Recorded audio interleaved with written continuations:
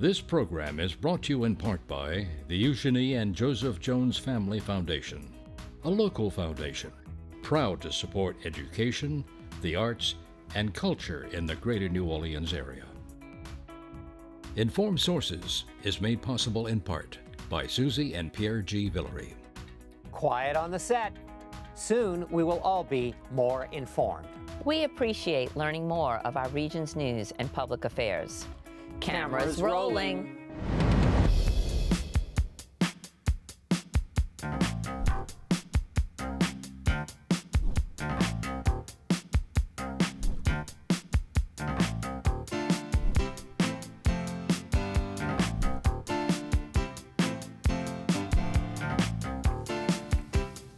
Hello, I'm Marcia Cavanaugh. Thanks so much for joining us.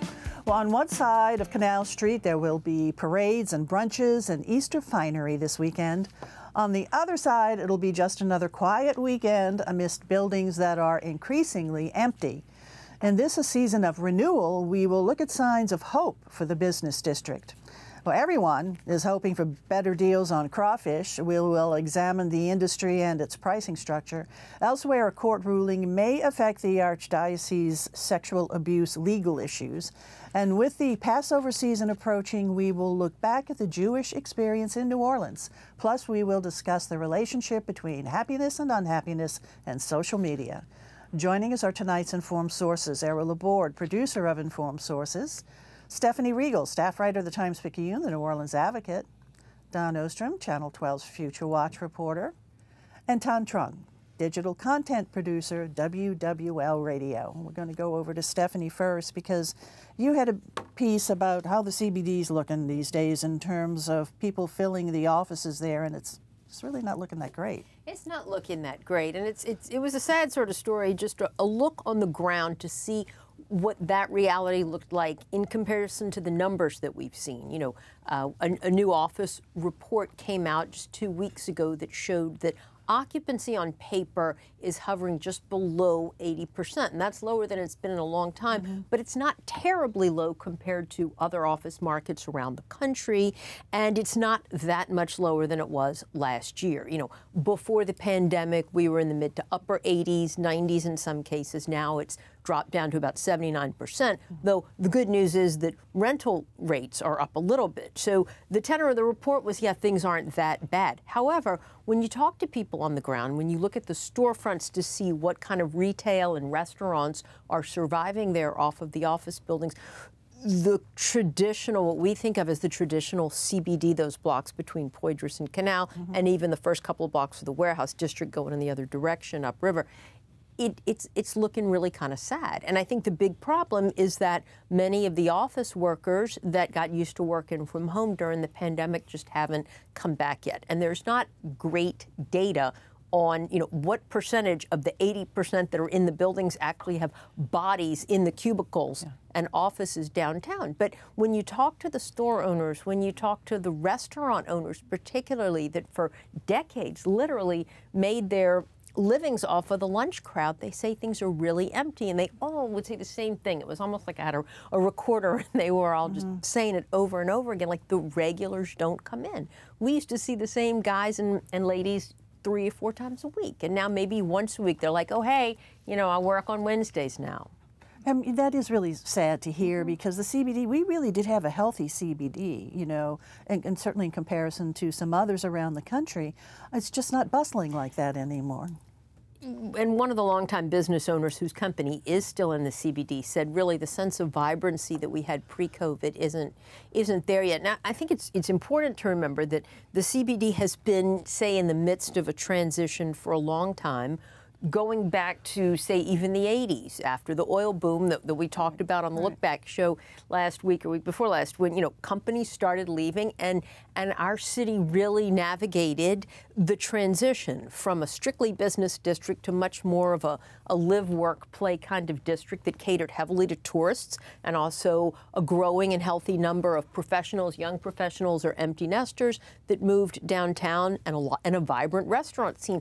But until COVID, it was still a good mix, I think, of everything. Not great. I mean, New Orleans has its problems, but good for sure. And it is not that great anymore. And that sense perhaps of that it's dirty, that it's not safe. I mean, I think on paper it's not necessarily true that the CBD is more dangerous than anywhere else. In fact, it's probably a lot less so, but there is that perception because you do have some of the systemic problems that create that sense of unease, that public safety concerns, and so that's parking a problem. also. I mean, parking is an issue. It's Parking expensive is a to park there. tremendous issue, yeah. And it's also the parking issue that everybody's going to face. But you know, the people who haven't come back, they're not going to come back, all right? Well, okay, that they're, I think their lives have changed. You know, they can work at home on the internet, Zoom, they can do their meetings by Zoom now. I mean, the technology of office meetings has just changed dramatically. There are corporations, though, that are starting, at least in other cities, they're starting to demand their workers be back. They're not going to pay these high-priced city leases and have empty offices. So I mean, I have friends around the country who are like, oh, I've been used to working at home, and shoot, I got to figure out how to dress and how to get up in the morning and get to the office again. So we may see that happen. Yeah, I mean, I think like I've played armchair sociologist and called it wrong in the past. So I would hesitate to say they're never coming back, but I would think things have definitely changed. There's been a paradigm shift. I think you'll see some come back. I don't think they're all going to come back, and I can promise you they're not going to come back to the same extent that they ever once did. It's a hybrid situation. I would say it's not unique to here, too, particularly the downtown areas of major cities. I mean, those are becoming increasingly vacant, and as you mentioned, it's, you know, the revitalization is usually based around this idea of live-work, and that's what we're seeing probably that's going to be the next phase. Obviously, I don't have a crystal ball on this. You know, and a lot of the CBD mid-rise buildings, the older ones that were built in the early part of the 20th century, those have already been converted to apartments, condos, short-term rental complexes and such. We're left now with the big tall buildings from the 70s and 80s and 90s, well, not 90s, but 70s and 80s, and how do you convert those into something that can house residents or tourists? And it's a much more expensive and daunting proposition. Well, you talked to Merritt Lane with Canal Barge. You know, they own the building, and he has hopes that people will be coming back. He still believes in our CBD. Well, he believes in the importance of the CBD for the same reasons that probably all of us and many others do as well. He hopes that it will come back. You know, he's a little bit taken a wait and see approach, but his company is committed to it because he's the kind of civic leader who really believes it's important. But he did, you know, admit that it's difficult for his employees who have to pay for their own parking because of their building, and it's a beautiful building, but they don't have their own parking lot or garage. So his folks, and that's like $11 or $12 a day. You know, that's a lot. Yeah, it definitely adds up. And then, of course, just, you know, the hassle of getting down there and rush hour, or whatever rush hour looks like these days. We do see sort of a hybrid work situation, too, happening, don't we? Right, and it was interesting. A lot of the restaurant folks and other retail and service providers that I talked to said that they'll be a lot busier in the middle of the week than they are on Mondays and Fridays. You know, it seems to this new work that has sort of set in that Errol refers to seems to keep people like to work from home on maybe say Friday through Monday, and then they venture out. To me. They put on they take off the yoga pants and dry their hair and go out on Tuesdays and Wednesdays. Yeah, right. Okay, well, I guess we'll see. You know, just kind of like Merritt Lane says, things sort of ebb and flow, and we'll just see where it continues to go. All right, Stephanie, great piece, thanks. All right, Thanh, let's talk something real important for this time of year. Absolutely. The crawfish, where are they, and when they are there, how much do they cost? You had a great piece on your podcast talking to a crawfish grower. And tell people first, where can they hear this piece? Where can they go to hear your story? So people can find the Thanh Report, and obviously my name is not a common one, so it's THANH Report. They can find it anywhere on their podcast platforms, or they can just search for it online, and the episodes are all there archived as well. And a couple of weeks ago I visited David Savoy up in Eunice. He's near Church Point. He's been a crawfish farmer for roughly 40 years, and he has a 1,600-acre farm. He's a crawfish farmer, but uniquely he's also the president of the Crawfish Promotion and Research Board, so he can speak on behalf of the crawfish industry as well. And what I really wanted to do was just figure out what it takes to get crawfish from the farm to our boils and to our tables, and B, who sets these prices? Because I think at the end of the day, that's what we as the consumer care about, is how much is the boiled crawfish, or can I pick up a sack of live crawfish for my boils? And what I found, what he told me was fascinating in terms of, this idea, and I think the common understanding for most of us is that the crawfish farmer is the one who is selling the crawfish and he'll set the prices. From what David Savoy told me, that's not the case. It's a little bit more nebulous once you start inserting the middle people, or what they call the docks. And that's the common understanding for some within the industry, is that the quote-unquote docks set the prices. But the way that he boiled it down really was, and it made sense to me, is that, look, he said, I have a live product. I have live crawfish. I must move. It's not the case where I'm going to tell the distributor or the person who picks it up, this is what I'm going to sell it for. He says most of the time, almost all the time, they're coming in saying, this is the price I will give you for your crawfish, because they have to move that product. So we've seen certainly, much less crawfish than what we're used to seeing during this crawfish season, here in this Easter season too, when crawfish is a staple on this Good Friday. It's just harder to find, and they certainly are more expensive. What's been the problem? Where'd the crawfish go? So you can go back to last year. So we had one of the hottest summers on record, but also very intense drought conditions, and that affects the crawfish, because you have to figure that these farmers are raising these crawfish within ponds when the conditions on the ground are not suitable for the crawfish. And there's a much deeper science here, and obviously I'm not a crawfish farmer, but the heat conditions and the drought conditions made it very difficult for these crawfish to get to a point where they matured and laid eggs. So that was the year before, and now it's sort of a lagging result here.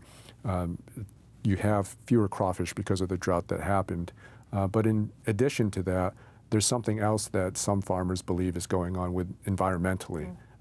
They can't quite put their finger on it, and if people listen to the podcast, David Savoy said, usually I have drips coming from my window units in my house, and when I go out in the morning, there'll be crawfish everywhere, but not this particular year.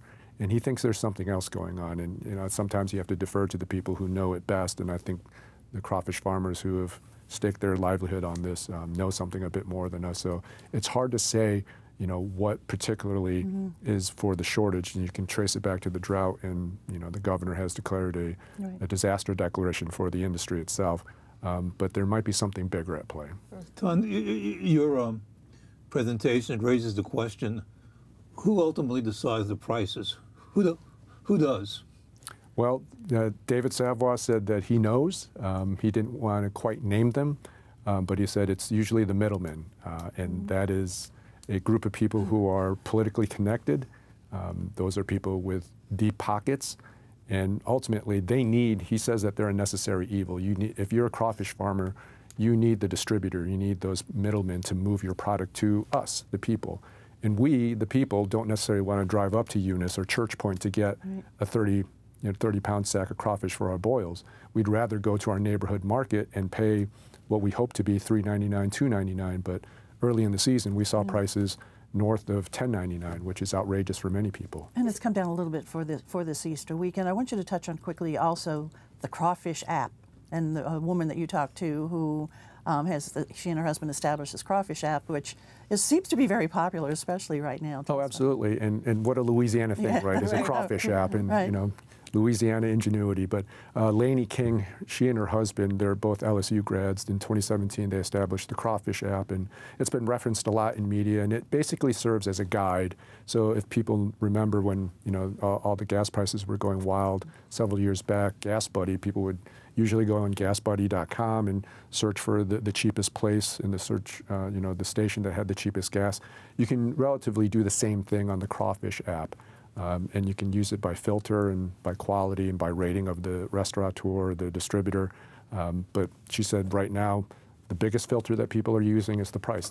People want the cheapest price. And she said, look, Easter Sunday in just a couple of days is the Super Bowl of crawfish boils. I mean, everybody wants to have a crawfish boil for Easter Sunday, and that's becoming increasingly difficult this year. So the crawfish app, you can find out who has it and how much it might be. Yes, if you want, you can find, they have 1,600 retailers listed within the crawfish app. They have 700,000 downloads, and again, a tip to the hat to some Louisianians that will come up with something called the crawfish. I love it, I really do. But of course, Mr. Savoy said to get the freshest and the best, you just go to the grower like him and buy that sack of crawfish. Yeah, just be ready to fill up your tank of gas because it takes a little while to get up to Church Point. All right, Tom. It's really great, really very interesting to hear more about how the crawfish indeed do come our way from a farmer's point of view. And I think sometimes we need to be more connected to where our food comes from, and good idea, especially for something like crawfish. Yep. All right, Tom, thanks a lot. Okay, E, we're going over to you because we're talking about crawfish over this Easter holiday, but of course, the Jewish faith is going to observe Passover also in the month of April. So you wanted to kind of talk about the Jewish experience in New Orleans. Yeah, Passover is a little bit later this year because of some quirky thing. Every 4 years they push it back a month, but anyway, it's in late April. But it's all the same season, okay? But the first of all, I want to recommend there's a place downtown called the Museum of the Southern Jewish Experience. It's at 818 Howard Avenue. It's been open, I guess, about 3 years. It's a delightful exhibit. I recommend everybody go and see it. And while you're there, make a day of it. Go there in the morning, and then you're in walking distance from the World War II Museum, and go over there. And certainly the impression you get of the Southern Jewish experience is a lot different than the impression you get of the Jewish experience during World War II. But you talk to people, I think the museum will give you the impression, but also I've talked to people who've been leaders in the Jewish community, and they all say that the Southern Jewish experience has been basically good. There's been good relationships. There hasn't been any real hostility, except for maybe David Duke, but he didn't like anybody, okay? But everybody else, certainly the Jewish... We didn't like white people. Well, yeah. And they didn't like Catholics either. In the end, people here didn't like him, I mean, when they had the election, okay? But the...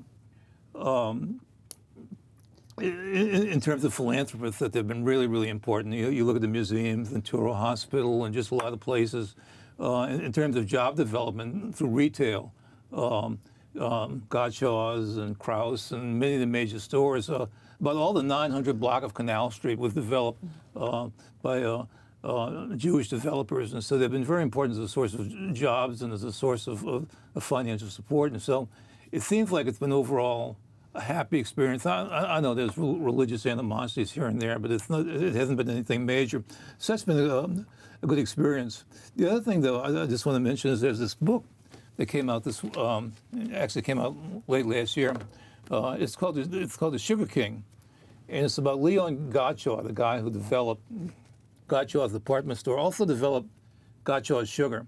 And this is a kid who came here from France. He was Jewish, but he came here from France by himself, and he made contacts, and then ultimately he became a peddler, and he would go up the river and sell things at different plantations.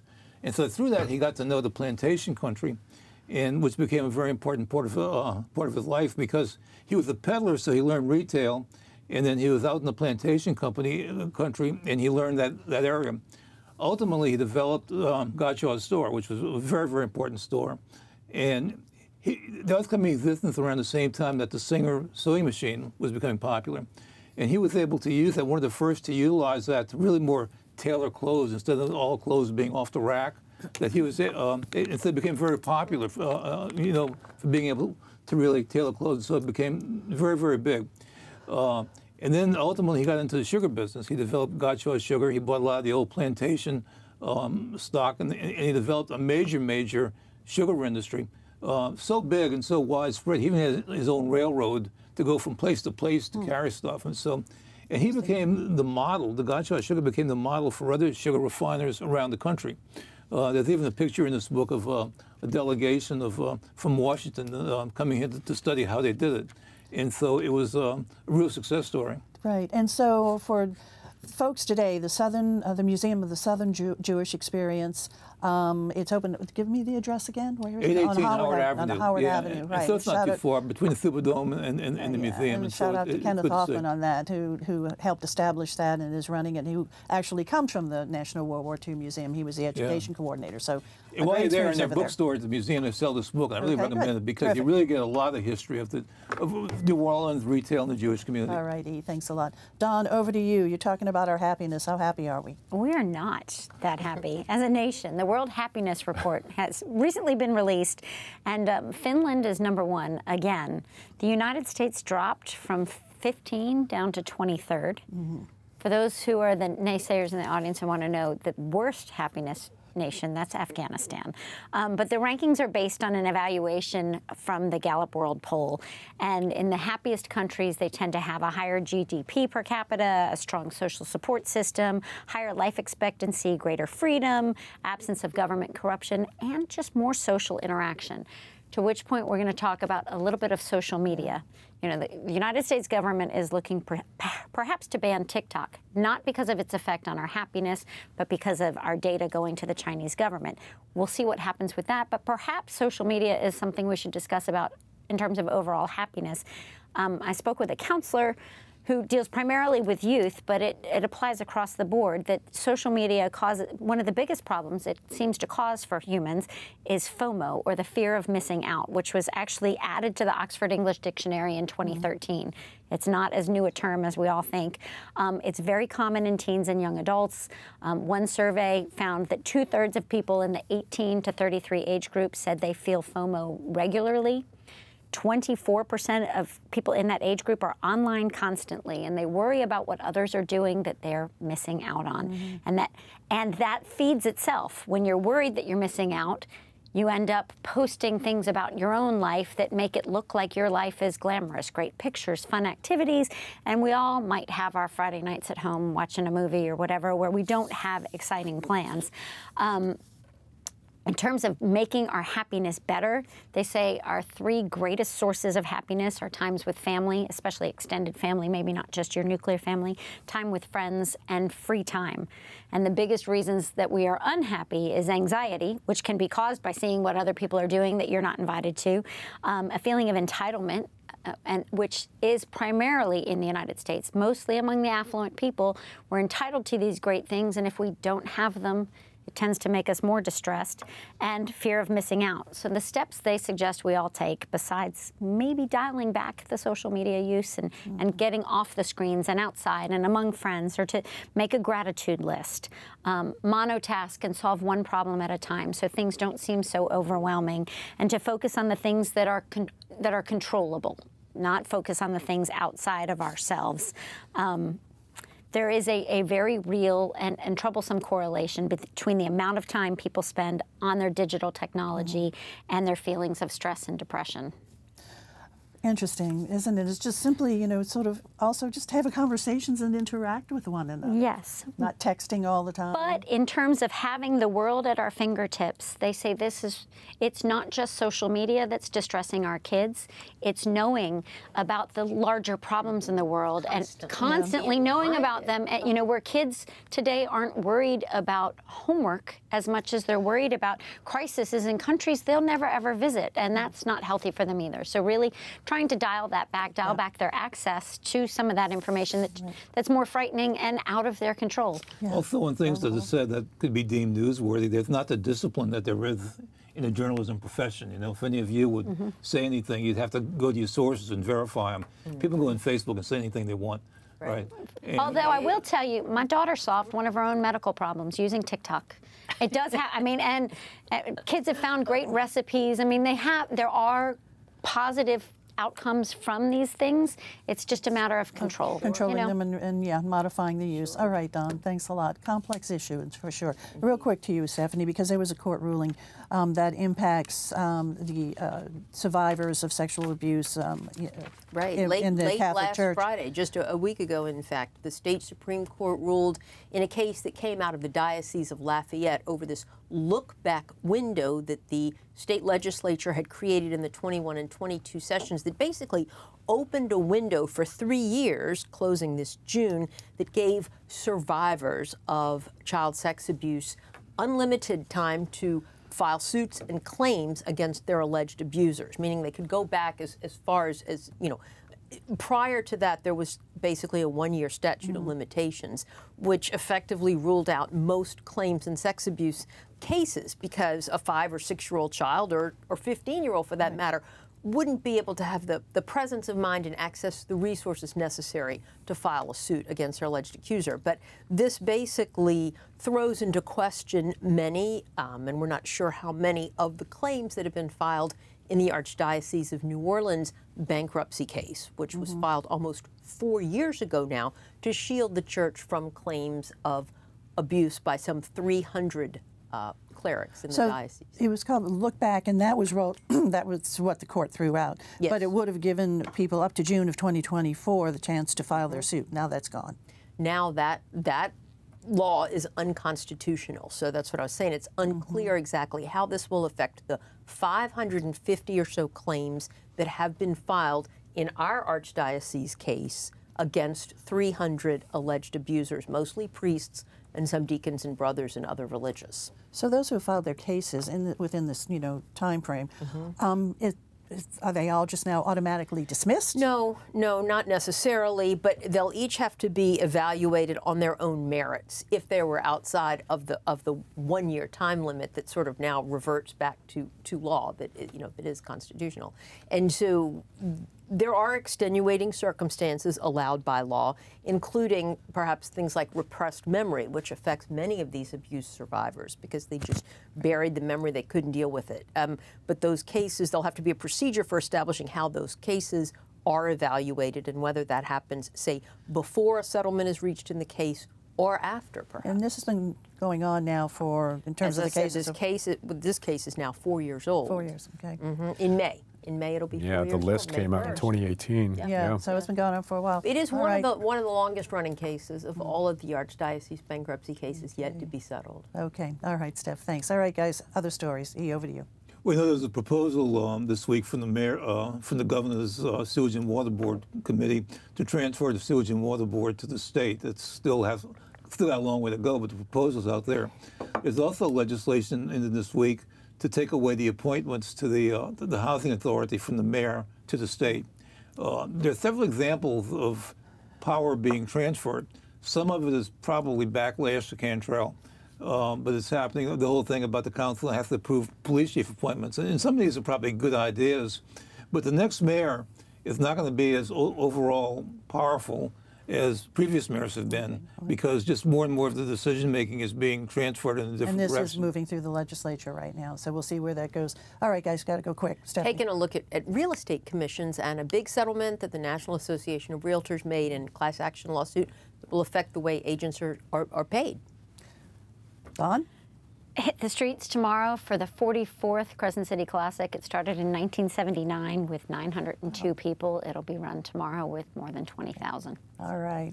Con, over to you. And I'm working on another episode of the podcast, taking a look at just how large the cargo containers have gotten since we saw the accident, what seems like an accident in Baltimore with the Francis Scott Key Bridge. Okay, very good. Thanks, guys, for being here. Thank you all for joining us. Have a very, very happy Easter, and we will see you again next week for Informed Sources. Have a good evening.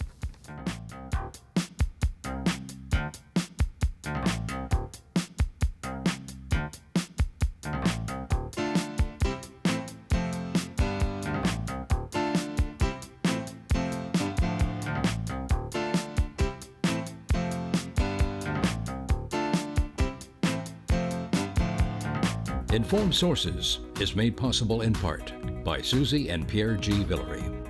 Public television is our passion. With so much content that WYES broadcasts and presents online, we are quite entertained and highly informed. Please join us in supporting WYES. This program is brought to you in part by the Eugenie and Joseph Jones Family Foundation, a local foundation proud to support education, the arts, and culture in the greater New Orleans area.